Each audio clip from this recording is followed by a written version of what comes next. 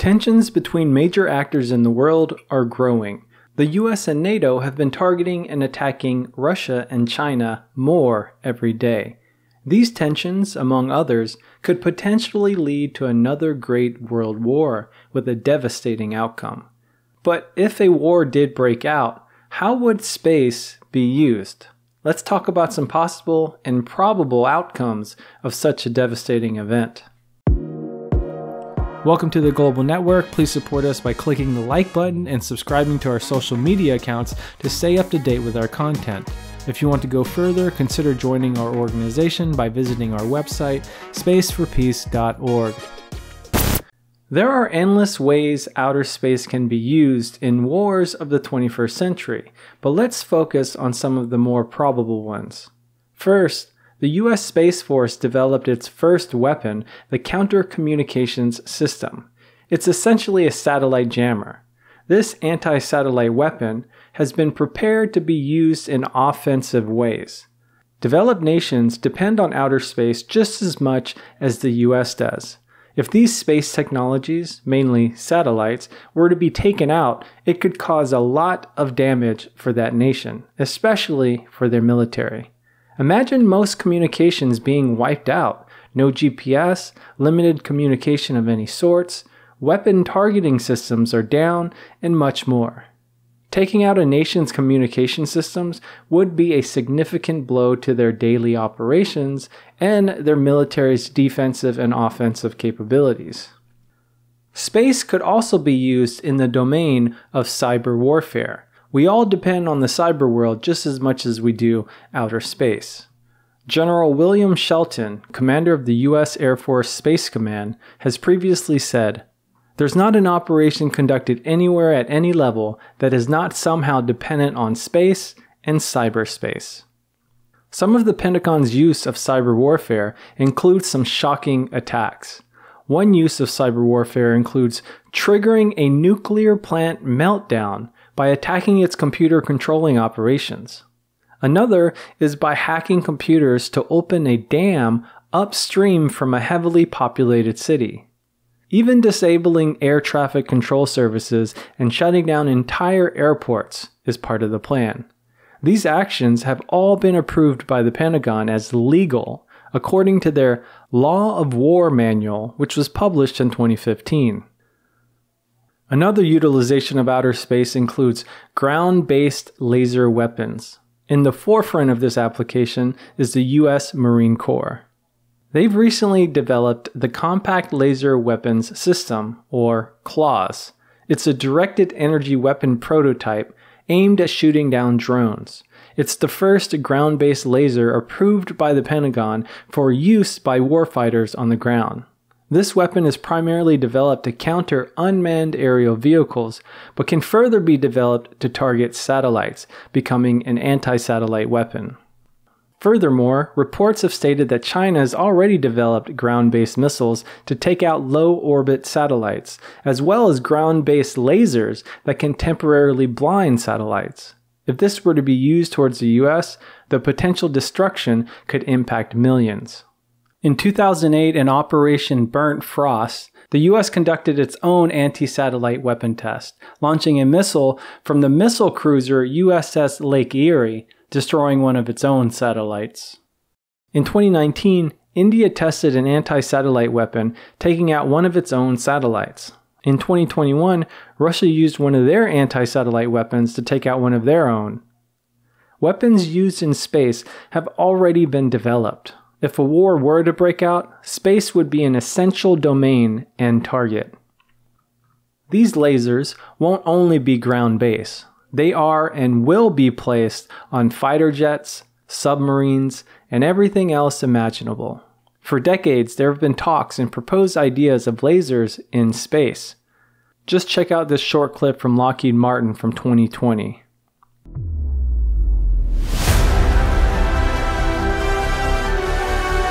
Imagine an aircraft equipped with a laser system with the capability to be able to neutralize a threat at the speed of a lightning strike, the precision of a surgical scalpel, with the magazine to deal with a swarm, and with the scalable effect to be able to address that threat providing an effect all the way the one end from simply deterring it for a short period of time, all the way up to completely neutralizing and defeating that threat.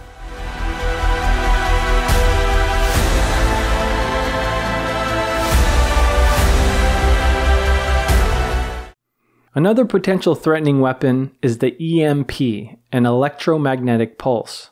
In 2013, Raytheon successfully tested its phaser gun, which uses a technique known as a high-power microwave, or HPM, to knock drones out of the sky with a single pulse of energy. Boeing has successfully tested its EMP weapon, CHAMP, which stands for Counter Electronics High-Power Microwave Advanced Missile Project. This animation shows a simulated weapon flying over selected targets, hitting them with high-power radio wave bursts and defeating their electrical and data systems without causing injury or collateral damage. But it was no simulation Tuesday over the Utah Test and Training Range, where Boeing and the U.S. Air Force Research Laboratory's Directed Energy Directorate successfully flew the first fully operational CHAMP weapon. We hit every target we wanted to. We prosecuted everyone. Today we made science fiction science fact. This video, recorded during an earlier test, shows what CHAMP is capable of. Watch the computer screens in this office as the directed energy hits the building. While the computers were knocked out, there is no structural damage. Fade to black. When that computer went out, when we fired, it actually took out the cameras as well. We took out everything on that. It was fantastic. Just the growing competition between major actors in outer space is concerning. This month in July, Russia announced that it would be leaving the International Space Station in 2024 over the war in Ukraine. The small, tethered relationships between these major nuclear-powered, space-dependent nation-states are beginning to rupture. And in addition, again in this month of July, China's Foreign Ministry spokesperson, Zhao Lijian, said the U.S. is the main driver for weaponizing outer space. The U.S. is the main driver in turning outer space into a weapon and a battlefield. It has long pursued a strategy for dominance in space and openly defined outer space as a warfighting domain. The UK and South Korea recently announced plans to cooperate with the US in militarizing space. India has made moves to show the world that they are taking space as more of a concern as part of their new national security frontier. New programs have been established linking their military branches to satellites in outer space. France has slowly been increasing its military budget, stating that they require improvements in their capabilities in cyber offense, outer space, and unmanned systems. With all of these signs, the world is becoming more militarized, and outer space is being included more and more. These signs show that the world is leaning more towards militarization and war, and away from stability and peace. Is this shocking to you? Should we be concerned? Let us know what you think in the comments, and if you want to get involved, reach out to us through our website, spaceforpeace.org. And now I'll leave you with the words from astronaut Edgar Mitchell, who warned about a war in space. If we have a war in space in the vicinity of the Earth, it will be the one and only. There will never be a second war in space. And let me tell you why. It only takes a simple calculation to determine this, and all aerospace engineers know what it is. It's been studied many times. You do not need but a few million pounds of matter in space, broken up into tiny pellets, 1 gram size, to make the near regions of space totally uninhabitable from the debris. Space is the most environmentally sensitive area we have around Earth. On the oceans, a beer can sink to the bottom, be covered over with silt, and in a few generations will return to the Earth. It'll disintegrate. A piece of space junk, if it's in an orbit that doesn't intersect the atmosphere, will stay there forever. There is no way to clean it up. We explode a few pieces of equipment up there. 8 million pounds, that is the size of one Saturn Apollo launch vehicle, what I went to the moon on. You break up 8 million pounds into 1 gram mass and just let it distribute throughout the first 1,000 kilometers of space. And no spacecraft can survive in space more than a few days.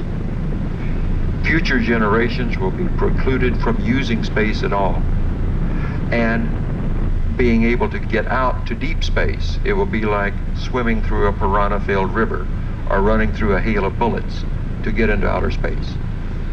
It doesn't seem sensible to me that in the first 100 years of using that environment, presumably for our betterment, we take decisions and commit acts that preclude all future generations from a proper use of that environment.